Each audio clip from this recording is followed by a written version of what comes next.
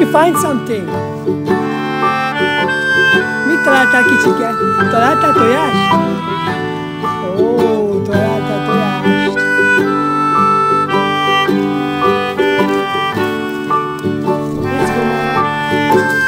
Let's go, Mama. Let's go.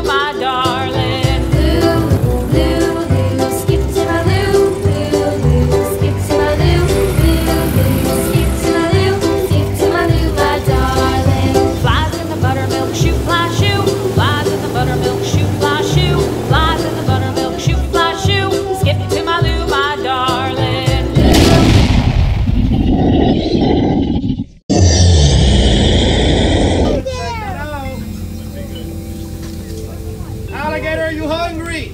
I have children in the boat. It looks like you might be out of luck, parents. You're stuck with the kids.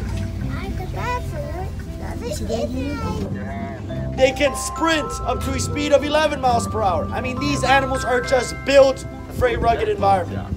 If you look closely at the back of the alligator, you also may notice these scoots running along from the back of the neck all the way to the end of the tail. Those scoots are called osteoderms. They're made of bone, cartilage, and hide. They are rock solid, and they're used to protect the alligator from its main competitor, another gator. These animals will brawl it out for territory, for mates, and for food, to let out any excess heat. You know, right now, as you guys can see, she's taking up some sun. These are ectothermic animals that use their environment to regulate their body temperature. So when an animal, like a bird, dog, or an alligator, obviously open up their mouth, they breathe, kind of like a panting, you know. They don't necessarily pant, but alligator, no. Her warning signal is a hiss. It's a very loud hiss. She looks hungry, so be careful. She likes orange. Did you hear that, Senior? Because the canals are very narrow, so we unfortunately we're close to the alligators. So, a couple of them may, jump into the water, but hit the boat. You see them kind of like boom.